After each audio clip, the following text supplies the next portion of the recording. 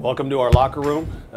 This is pretty basic locker room, but we actually just remodeled it a couple of years ago and got brand new lockers in here. And as you can see, 3 different types of uniforms. Well, actually next year these 2 uniforms are being retired, and we'll be getting 2 new sets of Nike uniforms. But as a head coach, I'm kind of a gear guy. I like to have our guys when we travel wear a ton of shirts. We actually have 3 sets of sweatsuits that aren't out here right now, sweatshirts for the wintertime, coats, different practice sets, and obviously we provide the shoes and socks and things for our guys. So you're definitely not going to have to worry about being taken care of on the gear side. If you follow me over here, one thing that we do as a program is we've kind of copied it from Texas Tech, but a 300 club. We chart, everything's erased right now, but we chart every month how many shots our guys are getting, makes per day. We try to get them to make 300 makes a day, whether it be on the gun or whether it be on with a member of the coaching staff and shooting with them. This right here is our wall of fame, I guess, for to make this wall. We basically either got to be freshman of the year, first team all-conference, MIAA player of the year in our conference, or first team All-American. Since I've been here, we've coached Skylar Bolin. I've coached Jason Adams, Keen Toman. Slim McGee was a 1-year guy who transferred from South Alabama for us. CJ Carr was an All-American for us, a 5'6" point guard who transferred from SIU Edwardsville. Tavon Prince, we had him for 2 years, or 2.5 years. He sat out a semester, but he was a transfer from South Dakota State. In his senior year, he actually led the country in scoring at 26 points a game. And then Jordan Talbert was one of the first players in Missouri Southern history to be 3rd in career rebounding, 2nd in career blocks, and then 1,000-point club. So he had a very good career. Marcus Addison, coached him for 4 years, and he was first team All-League, led us to 3 NCAA tournaments, and had a great career. And every single one of these guys right now is playing overseas professionally. And all these other guys up here, Coach Korn, my former boss, who was here for 25 years, coached the majority of these guys and actually played with some of these guys. So it's a very distinguished wall, and some of these guys are very talented, and some of them, like I said, still continuing to play overseas. We watch all of our film in here. Over here we provide our guys, and we filled this and stocked this during the season with waters or with Gatorades, and make sure our guys are drinking plenty of fluids. But this is where our home is, and this is where our guys hang out quite a bit, and just a nice little area for our guys. We're just walking up into our basketball facility here. It's actually indoor track as well, and our track program has just a couple conference tournaments in here every year. But there's I believe it's 80,000 square feet arena. Obviously the baskets aren't up right now due to the whole situation, but both these sides pull out, chair backs on each side, seats about 3,200 people. We got the general admission section down there as well. One thing about our program is, the biggest thing, I think basketball matters around here. We were 10th in the country last year. In the past 4 years, we've been at least in the top 15 in attendance. So number 10 in the country in attendance last year. The other thing is when we go on the road, our conference, the MIAA, was number 1 in attendance in the entire country for Division II conferences. So when we go on the road and play, you're obviously going to play in front of a lot of fans. Here we average about 2,000 fans per game.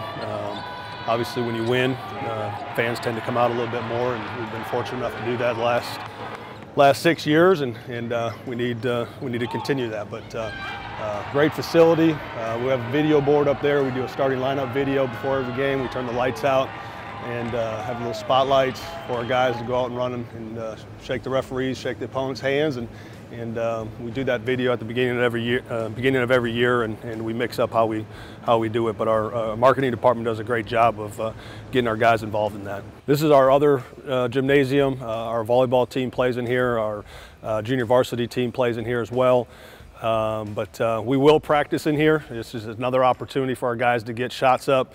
If L&P is being used during the school day, our guys can come in here and shoot in here. But we use this gym quite a bit if we have a shooting practice or we just want to get a lot of shots up, something light. But just six baskets in here, a lot more space, and just a great opportunity for our guys to continue to develop their game, being able to have an extra gym in case the other one's being used. As you can see right now, we're rebuilding the weight room here in L&P, and the company that we're using is called Sornex, and top of the line of equipment, big time D1 schools, a lot of professional, pretty much almost all the professional sports are now using Sornex, which is pretty awesome.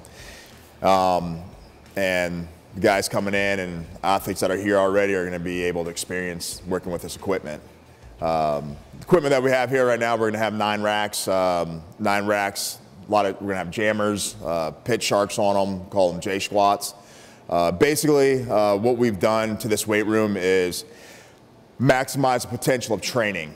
Whatever we can do, whatever we want to do, we can do it in this room now. Even with athletic trainers coming in and working with rehab and prehab kids, athletes I should say, they can come here and get work done now. So speeds up the process of rehabilitation and also helps us with the flow of weight room. It helps us with maximizing everything that we can do for our athlete. My name is Becca Diskin, and I work as the Director of Financial Aid here at Southern. As a student athlete coming to Missouri Southern, I think some of the things they can do to be prepared and ready certainly can happen before they come to campus officially, for their first semester. So prior to the semester starting, any time within that first year, so senior year of high school or their last semester of college at their transfer school, the best things they can do is start working with our admissions office and make sure they have their admission application in place so they can be admitted to the university, because that certainly starts the ball rolling for us to determine their academic scholarship eligibility. Once the high school transcripts are here or the college transcripts are here, then that feeds onto financial aid so that we can determine their academic scholarship eligibility. So that's really helpful for us to get started and get the ball rolling, at least within the Southern system. After that, we definitely encourage every student coming into the school to fill out a FAFSA. That's the free application for federal student aid, and they can do that anywhere from the October before their start of their first semester here, so almost a year in advance.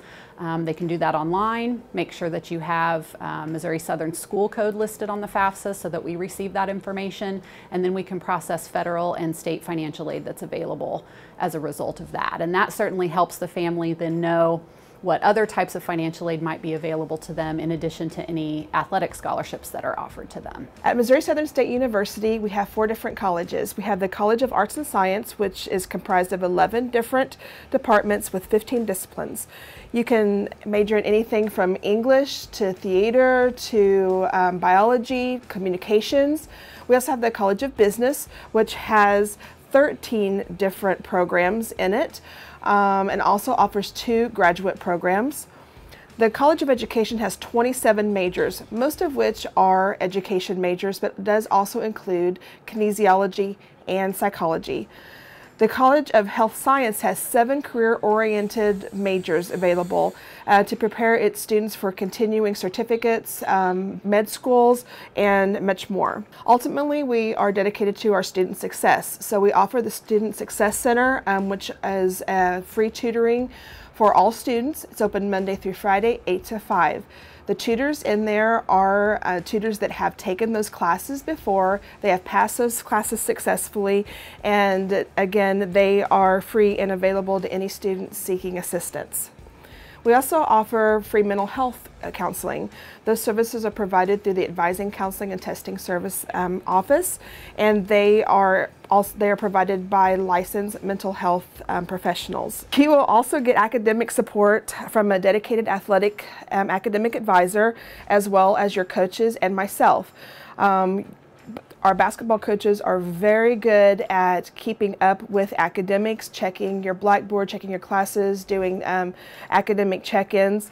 I'm also available as the compliance officer. One of the things that I do is I look at your degree audit, making sure that you're on track for graduation, making sure you're in the classes you're supposed to be for the major that you have chosen. And I am also, first and foremost, making sure that you are meeting the NCAA eligibility requirements. I'm also available to any athlete that wants to discuss their academics and how that will affect their eligibility to compete in practice, as well as what they need to do to move forward and advance their career goals. Also keep in mind that as an incoming freshman or transfer student, you are required to be on the NCAA Eligibility Center to have an NCAA number. That is something that I check. The NCAA makes determinations as to freshman eligibility, but you do have to turn in your last high school transcript, your ACT score, and any other task that they may assign to you. Also, all athletes have to ask for a determination of amateurism. That is available on the website right now. We will have to have that before you compete or practice. So get on there, get that done, and pay attention to your eligibility center to any task they may assign to you or anything they may ask you to do further more than they have already asked you to do. A couple other facilities that our student athletes use. Our North End Zone facility has a lot of areas for you to do homework, areas for you to do some study halls. Our athletic director's office is over there, and also our 5,000 square foot weight room that we use. So we have two weight rooms on campus right now, the one across from our locker room that you've seen as well, and then this one right here. This was built about 4 years ago, and all sports are using it right now, but eventually we will move to the one across from our locker room. But just another option for our students as well there. And the next facility that I'd like for you all to see is our rec center. We don't use the rec center that much. Our guys, through their scholarship, have the fee paid for so they can go over and shoot baskets if LMP and Young Gymnasium are being used. But we will maybe once or twice a year have to use that facility if both gyms are being used, but not very likely. But just a nice area, a lot of treadmills, free weights upstairs and downstairs, and just a great way for our guys to get to know other student athletes on campus. Hopefully we'll see you here on campus next fall.